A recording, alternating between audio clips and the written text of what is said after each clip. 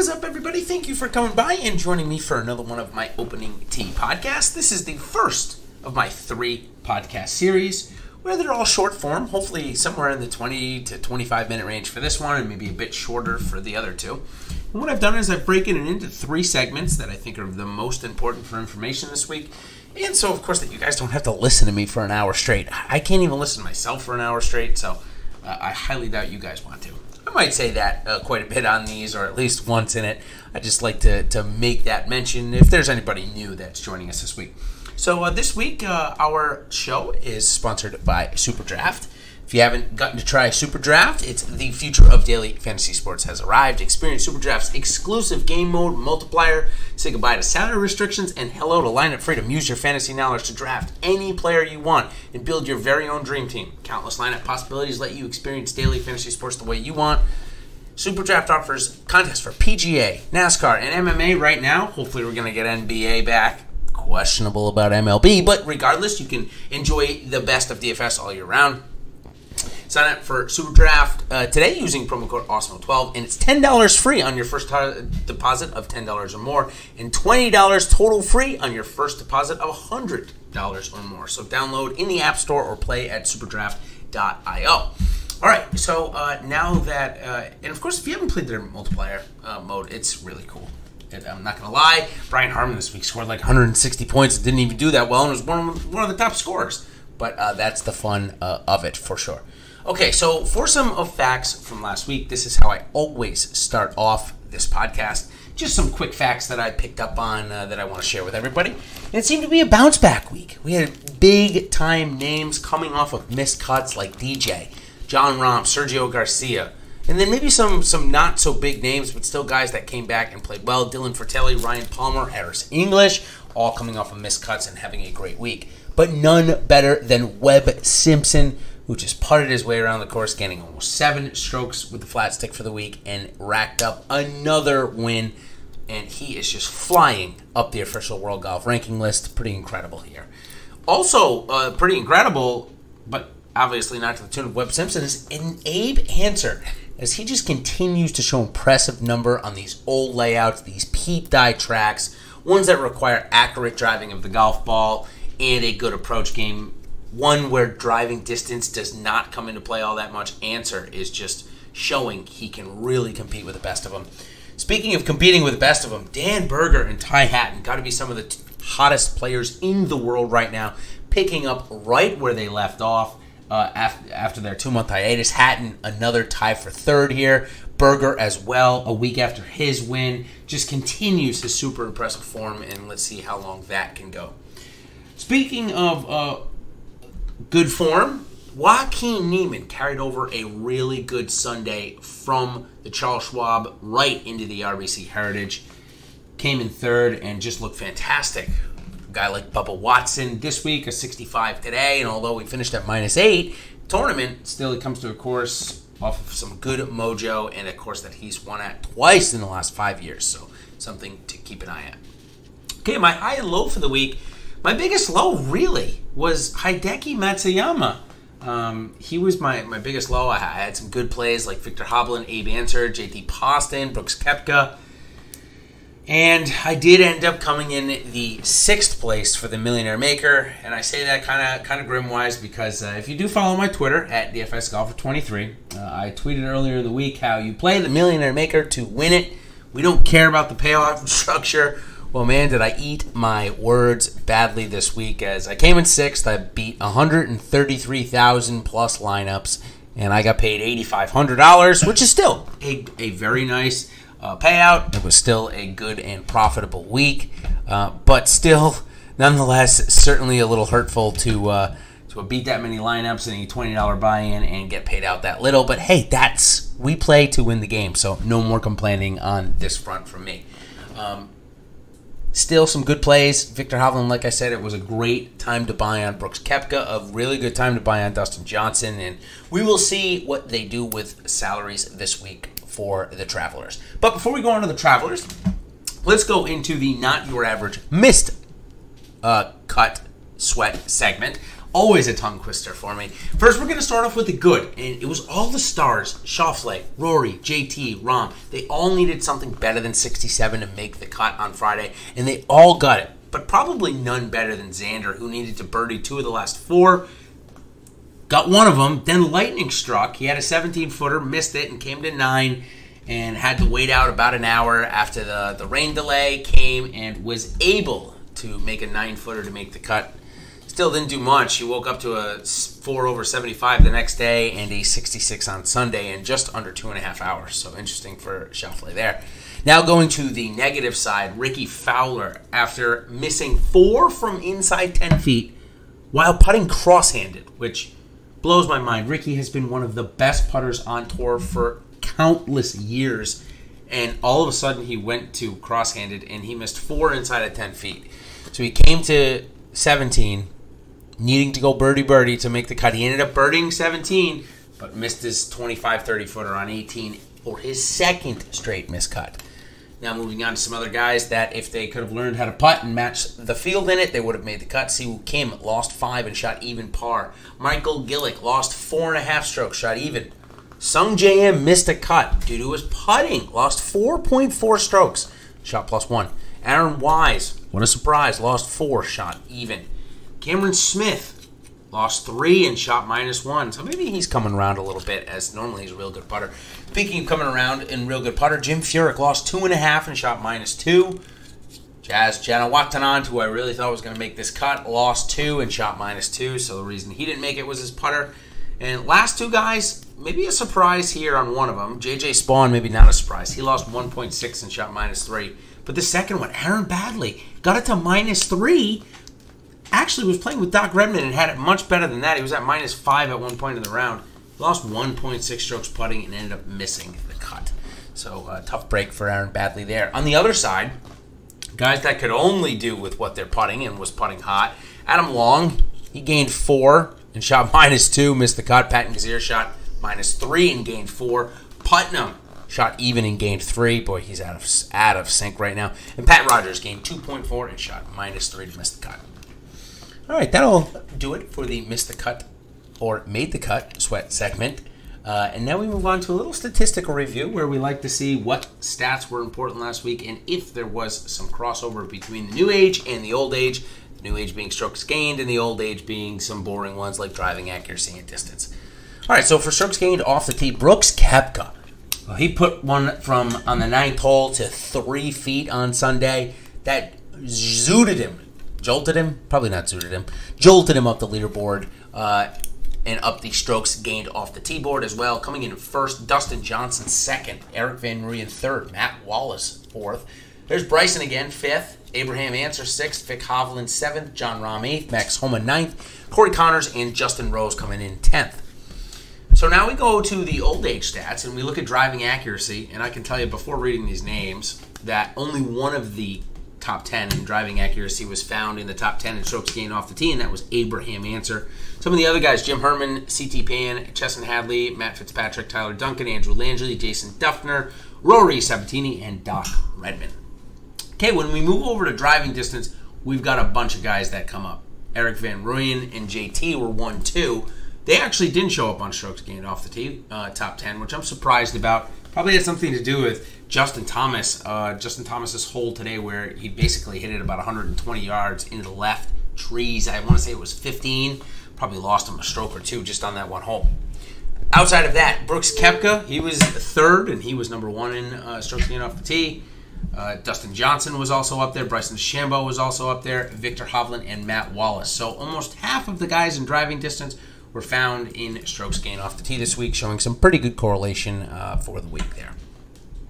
When we turn our attention to strokes gained on the approach, this is a direct correlation to greens and regulation, as well as Abraham Answer led both categories as his irons are absolute fire right now. Also with absolute fire in their irons, Sergio Garcia's ball striking was very impressive all week. He was number 2 in strokes gained on the approach. Doc Redman was 3rd. Joaquin Niemann 4th. Max Homa 5th. Matthew Neesmith 6th. Bryson DeChambeau 7th.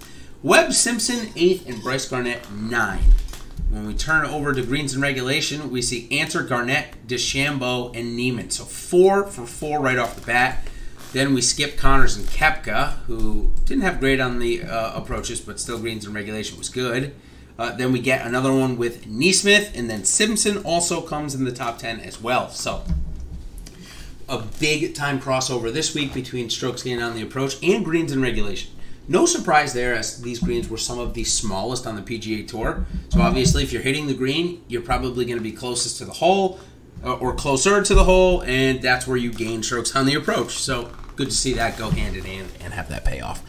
Okay, strokes gained putting on the week. We always like to look at who was hot with the putter and who was not, but we'll start with who was hot. Ty Hatton, number 1. Webb Simpson, number 2. Matt Fitzpatrick, number 3. Alex Noren, 4. Berger, 5. JT Poston, 6. Mark Hubbard, 7. Carlos Ortiz, 8. Christian Benzenhout, 9. And Harry Higgs comes in at number 10. We switch over to putts per GIR, which normally we're going to see a big crossover, but doesn't look like too much this week, although Ian Poulter was not one. It means his strokes gained around the green was likely very good. Alex Noren is, Webb Simpson was, Ty Hatton was, Benzenhout was, Fitzpatrick was, Poston was, and Brooks Koepka was actually number 12, finished in 10th in putts per GIR. So some good crossover, no surprise there. All right, so now our last stat and our last review of last week. That was too many lasts in a row. I apologize. We're about 14 minutes in. No, sorry, about 11 minutes in, so good on the review portion. Like to spend a little bit more time on this. So, top birdie review, Sergio Garcia comes in at 27. Webb Simpson, 26. This is birdie or better, by the way. So, Garcia, 27. Simpson, 26. Poulter, 24. And then you got 3 at 23 with Answer, Hatton, and Benzenhout. And then at 22, you've got 5 or 6 names. Dan Berger, Joaquin Niemann, Brooks Koepka, Dylan Fratelli, JT Poston, and Alex Noren. So that does it for the RBC Heritage. It was a great week, very low scoring. In fact, Webb Simpson at minus 22 set the scoring record, as did Abraham Answer, shooting minus 21. In fact, Ty Hatton and Dan Berger tied it at minus 20. Just shows you how good the scoring really was this week and how good the competition was. A tremendous amount of fun, and I suspect when we turn our attention to the Travelers, we are going to get something very similar.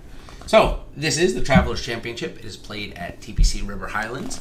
In terms of DFS, I'm recording this on Sunday night, and all we know so far is the Millionaire Maker is back yet again from DraftKings. $20 to buy in. It is a $2.5 million prize pool, so up $250,000 from the previous week. TPC River Highlands is the course, as I just mentioned. We get 4 par 3s here, measuring 223, 202, 158, and 171. Nice little islandish green on that last one, 171. 12 par 4s, 434 and 341 to start. 341 is close to drivable. Maybe there's a little stuff in the way, but I suspect Bryson DeChambeau will be giving it a go this week. Followed by 431, 481 with the longest on the course, 443, 406, 462. 511. I don't know if that meant to be 411. I apologize. I didn't think I saw any par 4s over 400 yards, over 500 yards. Okay, last couple, 421, and then the drivable 296. Bryson might even be hitting iron into it. Who knows? 420 and 444 on 18 to finish. So 2 possible drivable ones. Definitely 16 is very dry. I'm sorry, 15 very drivable. And plenty of eagles there to be seen. The 2 par 5s measure 574 and 523 for the week. That all adds up to just about 6,900 yards and a par 70. This course is in Connecticut, so I apologize. I forgot to mention that. The Travelers, just outside of the insurance capital of the world, Hartford, Connecticut. It's hosted in Cromwell, just about 45 minutes to an hour from where I grew up in Rhode Island. It's a great little metropolitan hub that they've got here in Cromwell, with Boston only being about an hour and a half, New York City being about 2 hours. They normally draw quite a crowd, one of the best and most well-attended events of the year. Obviously not going to be the same this year, but it is set in the Connecticut Forest. It's on the Connecticut River, a pretty big body of water that runs through and flows out into the ocean, but it is not near the ocean by any stretch. It's more of a foresty course, target-oriented. Peter Dye, he's going to come and get you in certain places. So overall, a really good course. Driving accuracy, it's actually 42nd out of 49. One of the easiest in terms of accuracy, hitting almost 70%. The field hitting almost 70% of the fairway. So if you're good hitting your irons from the fairway, definitely can see an advantage here. Driving distance, not too many places to bomb it, but still ranked 10th on tour last year. So again, bombers won't have their full arsenal to be able to use this week. In terms of greens and regulation, obviously, since the fairways are super easy to hit and a lot of balls will be coming from there, no surprise to see that it ranks 27th in greens and regulation, somewhere at about 58%. I think I have that right. It might be a little higher than that, but I'll check as we move on. Once you're on the greens, no surprise with the numbers being a little easier on the other side. So it is actually in the top 15 hardest greens out there.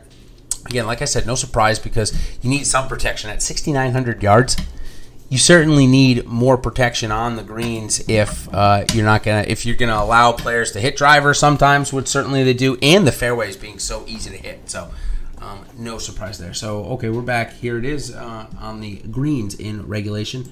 I'm sorry, it was 67%. I was right in 27th. So 67.23%. So I saw that 58 number, and I'm like, yeah, that doesn't seem right.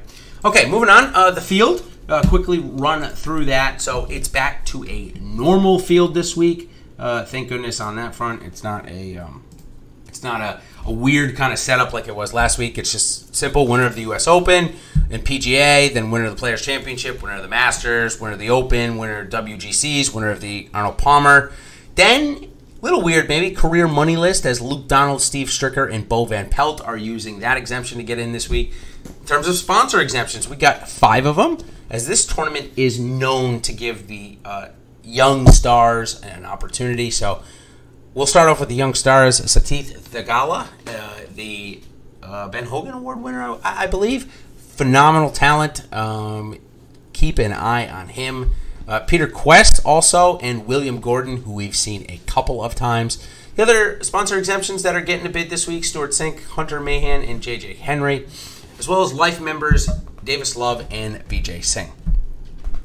The other couple of weird ones, top 125 non-member, Matt Fitzpatrick, Doc Redman, Matt Wallace, and Lucas Beauregard are getting in that way this week. And then we've got a bunch of top 125 medicals that are going to need to make some moves. Brunson Burgoon, Kevin Chappell, Charles Schwartzel, James Hahn, Jamie Lovemark, Grayson Murray, Hudson Swafford, Wes Bryan, his second week in a row, Sung Yul-no, and Greg Chalmers playing out of that category. That leads off with just 2 left. Leader from the Korn Ferry Tour, points from last year, Scotty Scheffler, obviously, and then filled out the remainder of the 156-person field with the Korn Ferry Tour from the prior season and 2 Monday qualifier entries. So still 2 spots to be left open tomorrow. I suspect, though, we will know pretty early who that is. Pretty good field setting up for that week. So we'll move on to our stats that are important for this week. And if you want more info on this, check out my First Cut article. Totally free each and every week on Awesemo.com. It is live now. And you'll see that from the winners, from the previous winners, it really was a blend of talent that allowed them to win each time. There was 2 outliers. Jordan Spieth lost strokes off the tee in 2017 in his win. There's absolutely zero surprise there. And Bubba Watson actually lost strokes on the approach in his win way back in 2015. But other than that, in terms of ball striking, each winner gained at least 1.8 strokes ball striking. So a ball striker's paradise at 6,900. Especially, when you see Paul Casey up there coming in second twice to Bubba Watson. You can see that it's a ball striker's paradise in the second shot course with only 6,900 yards. It's not like Bubba or Bryson DeChambeau or Brooks Koepka or anybody for that matter is going to be able to hit every drive 400 yards. So approach proximity from 125 to 150 this week. Some of the par 4s are shorter than what we got at RBC Heritage. So the approach proximities have moved up 25 yards. All right, let's end it here with my top 6 salary guesses for the Millionaire Maker contest, or for DraftKings, I guess, for that matter. Last week we saw 6 golfers get above 10,000, and I was 5 for 6, but actually throwing in Morikawa, I set 9,700. He was the number 6 guy, so almost a 6 for 6 guessing. My prices were a little bit off. This week, I've got them. I don't think they're going to go away from Rory McIlroy at the highest price guy. I highly doubt it. I highly doubt they're going to go ahead and put Bryson DeChambeau there or Justin Thomas. Maybe Justin Thomas, since he's got back-to-back top 10s and a ton of points. Still, I've got Rory at 11.2. I've got JT at 11,000 this week. And I've got Bryson DeChambeau, who, again, just picks up another top 10. I've got him at 10.9. Rahm, who had a decent bounce-back week, I got him at 10.6. And I've got Dan Berger coming in at 10K. I don't know how they're going to get away from it this week. They're going to almost have to put him there.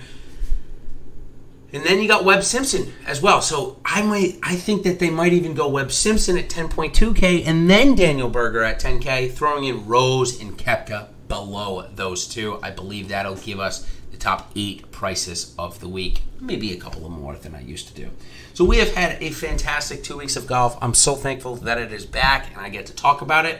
I appreciate all of you guys for listening. And of course, if there's anything you would like to hear more of on this show or more of, or any type of the content that I do, please feel free to reach out to me in either our Awesemo Slack channel, if you're an Awesemo Plus member, or of course, find me on Twitter at DFS Golfer23. So until next time, everybody, I believe I'm filling in for the show on Monday tomorrow for our first look and betting show. So if I don't hear from you guys then, come and catch me at that show. I believe it'll be at 3 o'clock on Monday. So until then, everybody, we'll see you on the other side. Cheers.